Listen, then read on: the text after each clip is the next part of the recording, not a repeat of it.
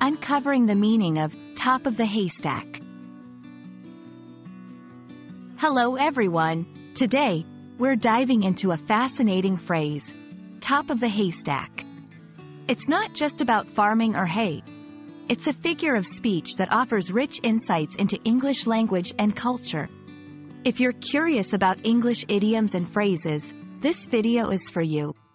Let's explore together what it means, how it's used, and why it's important for English language learners. Top of the haystack isn't a commonly used idiom in English, and it might not be found in standard dictionaries or idiom collections. It seems to suggest a place of prominence or visibility, similar to being the needle in the haystack, which means something extremely hard to find. However, without a widely recognized meaning, interpreting top of the haystack requires us to look at its components, top and haystack. Top typically signifies the highest point or position, indicating superiority, importance, or dominance. Haystack is a pile of hay stacked up in a field, which is a common sight in rural areas. Combining these, top of the haystack could metaphorically mean being at the highest point of something, possibly suggesting a position of visibility or prominence within a certain context or field. Since top of the haystack is not a standard idiom, its interpretation can vary. It could be used in several contexts. 1. Achieving a high status, being at the top of the haystack, might imply reaching the pinnacle of one's career or field, standing out in a crowded space. 2. Visibility in a sea of sameness, similar to a needle in a haystack, but instead of being hard to find, it means being above everything else and easily noticeable.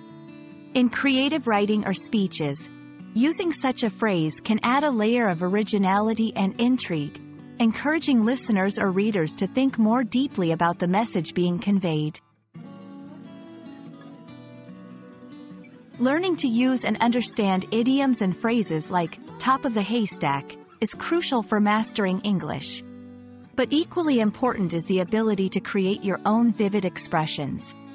This involves understanding the literal meanings, know what each word means on its own, exploring the figurative meanings, combine words in a way that creates a new, non-literal meaning. Contextual usage. Use your new phrase in a way that makes sense within a specific context or narrative. Creating your own phrases not only enhances your language skills but also makes your communication more engaging and memorable. While top of the haystack may not be a phrase you'll find in every English textbook, it serves as a great example of how the English language can be playful and imaginative. Remember, language learning is not just about memorizing rules and vocabulary, it's also about engaging with the language creatively. We hope this exploration inspires you to look beyond the ordinary and discover the beauty of English idioms and expressions. Happy learning, and see you in the next video.